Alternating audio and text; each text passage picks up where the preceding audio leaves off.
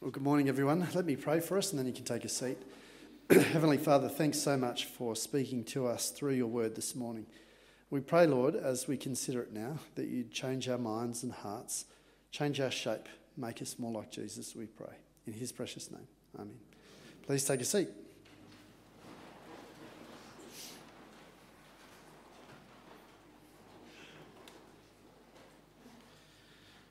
She sat in her in her bed just a few doors down the corridor from the entrance to the nursing home.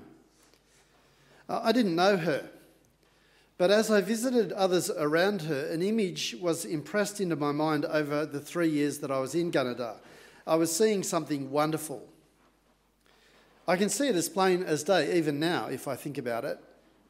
Her door was open, and on the left side of her bed, as I walked past the door, her husband sat. Sometimes reading to her, sometimes reading to himself, sometimes holding her hand, sometimes watching her sleeping, sometimes resting himself. But I can't think of a time when I did not see him there.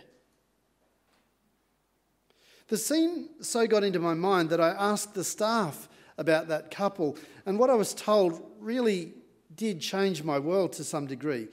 The lady, I was told, no longer recognised him, hadn't actually recognised him for years.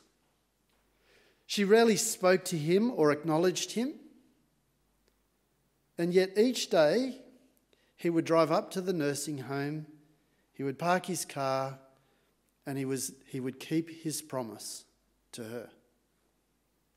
For richer, for poorer, in sickness and in health, to love and to cherish, as long as we both shall live. This is my solemn vow and promise. And no medals came his way as far as I'm aware. No TV cameras recorded it. As far as I know, no newspaper articles were written about him. But what I saw may have been one of the greatest graces ever given to the humankind, I think. A promise being kept. Now, over the next 2 weeks, we're coming to the end of our journey through the book of Genesis. We've been on quite a journey together, haven't we, over nearly a year now. The book of beginnings. And I hope it's been an enlightening journey for us. Now, right at the start, I said that we could easily get derailed, like so many do, and focus only on the first chapter in the story of creation that gets so much attention. Are these literal days? Did it all happen only 7,000 years ago? What about the dinosaurs and carbon dating? But Genesis is so much more than that. Such a sadness to be stuck there rather than to see it in its fullness. And so what we've tried to do is to stay hard, to stay firmly with what the story says, with what God says to us actually, rather than being distracted by our own interests or preferences, our own agendas over what the Bible actually says. So I've been trying to stick with what God says to us through the whole book of Genesis. And what we've seen is a story of hope and of a great promise being kept. Perhaps one much greater than a husband sticking by his wife, of course, but nevertheless a promise being kept. Genesis reveals us as lost people and at war with God, a world in rebellion to him and bringing chaos to the right and good order that was given at creation. Remember right back in Genesis chapter 3? It reveals to us a God not undone by that chaos and rebellion, but at work to rescue and restore. And so we began to look for the one who would bring back right relationship and comfort and order and peace. Abraham was chosen out of the muddy pit that was and is humanity, and a promise was made to him. I wonder if you remember that promise. We heard a part of Genesis chapter 15 read to us a moment ago that filled out some of that promise. And back further in Genesis 12, verses 1 to 3. Let me read from there. The Lord had said to Abram, "Now leave your country, your people, and your father's household, and go to the land I will show you. I'll make you into a great nation and I'll bless you. I'll make your name great and you will be a blessing. I will bless those who bless you, and whoever curses you, I will curse, and all peoples on earth will be blessed through you. And a little bit later on, to your offspring, I will give you this land. And in the Genesis reading, we had Jacob was being reminded of that promise too. You see, this promise was an answer of blessing against our rebellion. The antidote for our rebellion. God's people restored to their rightful place under his good rule and in his good place of safety and care. God was offering certainty and stability to a now terribly uncertain and unstable world. And so as we've journeyed on through the book of the beginning of that promise, we've started to see that promise being fulfilled. Every time we've opened the pages of Genesis, there was God, sometimes obviously at work, sometimes subtly, but always faithful to his people and faithful to his promise. From Abraham to Isaac, and then at last to Jacob and Joseph. Remembering that the last section on Joseph was titled, "This is the account of Jacob of Israel." God had taken the growing family of Israel and had protected them in Egypt. And by the end of chapter 47, we find Jacob frail and leaning on the top of his staff. The end of the story is near for him, very near, as we pick it up in chapter 48, verse 1. After this, Joseph was told, "Your father is ill." So he took with him his two sons, Manasseh and Ephraim. It's time for final words and final goodbyes. Now I want you to hear in that time what Jacob sees as central. What are his last words about? Have a look at verses 3 and 4 in chapter 48, if you've got it open, and if you don't, open it. Chapter 48, verses 3 and 4. And Jacob said to Joseph, "God Almighty appeared to me at Luz in the land of Canaan, and he blessed me. And he said to me, I am going to make you fruitful and increase your numbers. I'll make you a company of peoples, and I will give this land to your offspring after you for a perpetual holding." At the end of Jacob's life, even though he's in Egypt, the thing central to his discussion is the promise of God. Now, Jacob has had his moments, hasn't he? A schemer, a trickster, a deceiver. But at the end of his life, what he's holding firmly onto is a promise. And I'd have to say, rightly so. Through his 130 years of life, every time he has walked past the doorway of God, rather than the doorway of the nursing home that I talked about before, every time that he has passed by the doorway of God and had a look, what he has seen is God keeping his promise. No matter what the circumstance, no matter what the situation, God keeping his promise. Now, 70 family members are with him in Egypt. A family reconciled after breakdown and hatred. That family now controls all the best livestock that Egypt has to offer. They are settled in the best of the lands. His son Joseph, where he stands at Pharaoh's right hand over all the provisions and people of that great nation.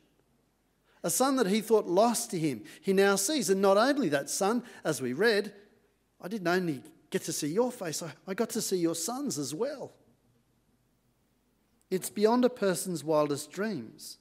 To say that God has been faithful to his promise just doesn't seem to be saying enough, does it? At every step, in everything and in every way, everything has turned out just the way that God had said it would. Of course, the promise of God should be at the front and centre for Jacob. It's all been proven right. God has been proven trustworthy. Rightio. Let's put the heat on us here today. Is God any less faithful to us? Did he keep his promises to Jacob and to Joseph, but after all that it started to break down?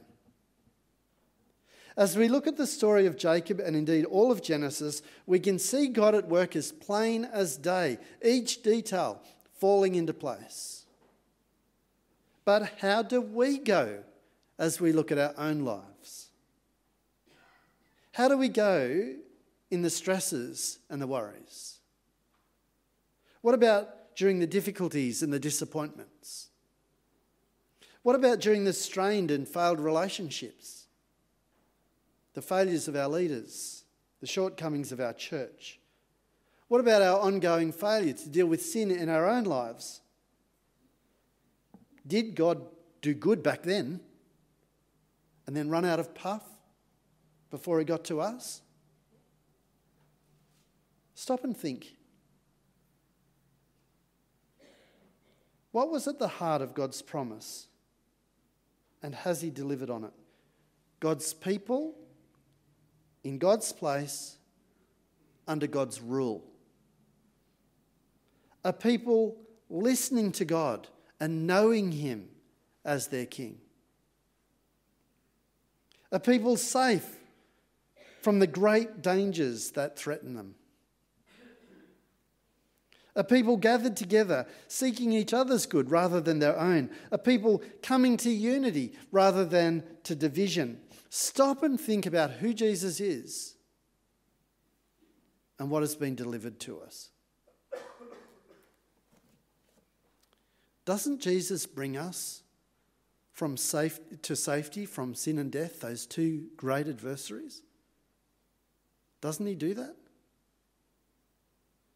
Doesn't he sit over us as our loving servant king today, here, now? Doesn't he gather us together and call us to change our directions and desires? Look around. Doesn't he call us together? Has God been any less faithful to us than he was to Jacob?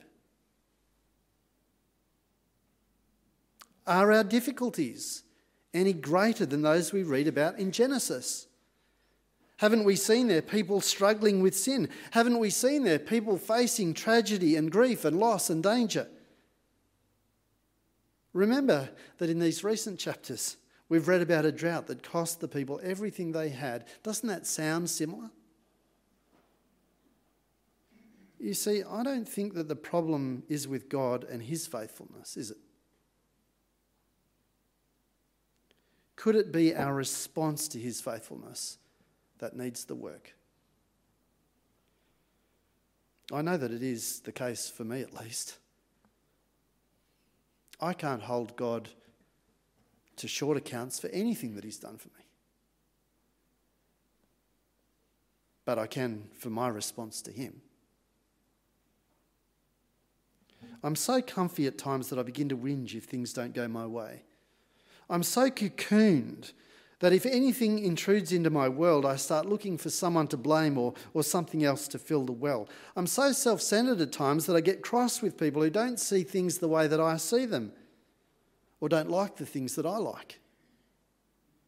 I find myself struggling to recognise who God is and what he's about in those moments, distracted and often unhelpful to the people around me. And you know what? I probably shouldn't be too surprised about all that either. For it says in Isaiah chapter 55, "For my thoughts are not your thoughts, neither are your ways my ways, declares the Lord." He does things differently to me. And if we have a look, we'll see it in the passage in front of us. Have a look with me at verses 11 through to 14. Verses 11 through to 14. I think Israel is starting to get a grip on this too. Israel said to Joseph, "I did not expect to see your face, and here God has let me see your children also." Then Joseph removed them from his father's knees, and he bowed himself with his face to the earth. Joseph took them both, Ephraim in his right hand towards Israel's left, and Manasseh in his left hand towards Israel's right, and brought them near him.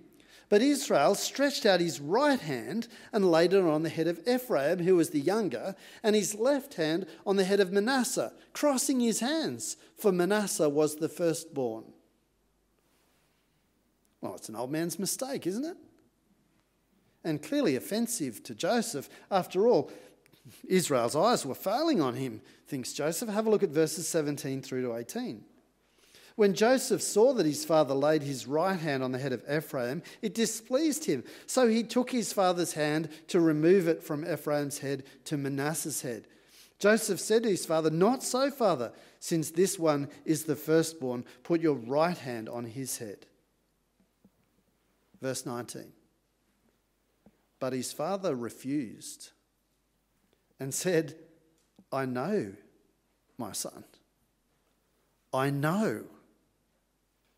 He also shall become a people, and he also shall be great. Nevertheless, his younger brother shall be greater than he, and his offspring shall become like a multitude of nations."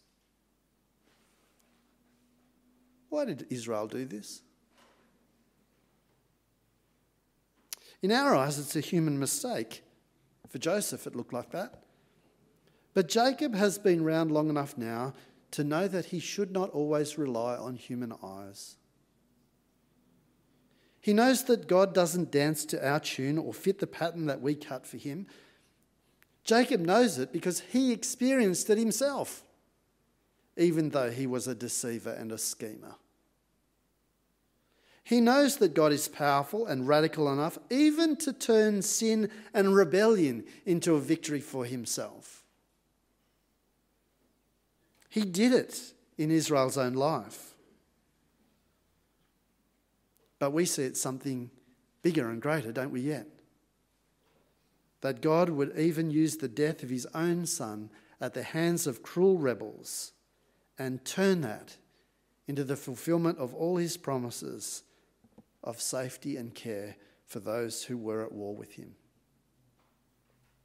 Why does God do things this way? Why does it always seem to be counter to our thoughts and ways? Why Ephraim, the younger son? Why Jacob? Why Judah? Why David? Why Tamar and Rahab? Why? For my thoughts are not your thoughts, neither are your ways my ways, declares the Lord. You know, I think if God didn't give us such examples as this, we would never be able to grasp Jesus on the cross, bleeding and dying in our place for sin.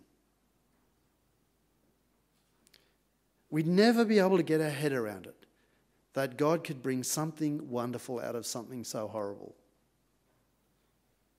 We'd never be able to come to grips with the magnitude of God's power and the wonder of his grace if he hadn't been teaching us all the way along, and we'd never respond as we should to his activity in the world.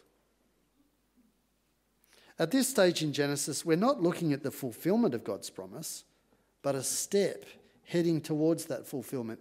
Israel is on the increase as a people. They are on the increase with regards to wealth and influence. They are being protected according to God's will and plan, and they're being involved in being a blessing to the nations.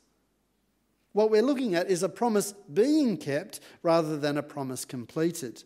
Jacob has seen the deposit laid down, and because of that, just because of that, he has a great certainty with regard to what lies ahead. Hear him speaking in verse 21. Then Israel said to Joseph, "I'm about to die, but God will be with you." Now that's plural. He'll be with you all. "And he will bring you again to the land of your ancestors." It's still before him. He's in Egypt, yet he's certain of the result. His trust is in God, and it's well directed. I know we all struggle. I see your struggles and you see mine. I sometimes see your sin and sometimes you see mine. We stumble, we stagger, we fall, we blither about in the dark. But in the end, here's the most amazing thing. It is not about us. Jacob was chosen despite his sin, Joseph was chosen despite his age and position. What matters is the faithfulness of God and his ability to deliver exactly what he has promised. Now, Simeon saw Jesus in Luke chapter 2. He said, "Sovereign Lord, as you have promised, you now dismiss your servant in peace. For my eyes have seen your salvation, which you have prepared in the sight of all people, a light for revelation to the Gentiles and for glory to your people Israel." Can someone tell me what Simeon was waiting for in Luke chapter 2? It's really important. What was he waiting for? There's something else there. Just before that's true, he was waiting for the Messiah, but it actually says what he was waiting for. The consolation, the comfort of God to come. The consolation of Israel. And when Jesus' parents brought in that little child, Simeon said, "I've seen it. The peace, the hope, the salvation, the consolation." What do we see when we see Jesus? What do you see when you see him? An interesting character of history, perhaps? An example of a good life lived? Or do we really see him as he truly is? The fulfillment of all God's promises and plans. The final and complete answer to the Genesis problem. I often think that we don't see Jesus big enough, or God and his faithfulness in him complete enough. In 2 Corinthians, Paul writes this, 2 Corinthians chapter 1, verse 20, "For in him," that's in Jesus, "every one of God's promises is a yes. For this reason, it is through him that we say the Amen to the glory of God." Now, that's a huge thing to get our heads around. But if we can grasp it, then we'll be able to see why Paul has the right of it in Romans chapter 8. And we know that in all things God works for the good of those who love him, who have been called according to his purpose. How was God working for the good of all people? In Jesus. And if our faith is somewhere else, we're missing what God has been on about all this time. Do we trust, as we should, in the God who is worthy of that trust? And the question for me, very relevant, maybe it is for you too. Do our lives reflect a right and proper response to what we know is true? Let me pray for us now. Heavenly Father, we thank you that you've done everything that you've promised in the Lord Jesus. And we pray that you'd help us to respond to him rightly. And we pray it in his precious name. Amen.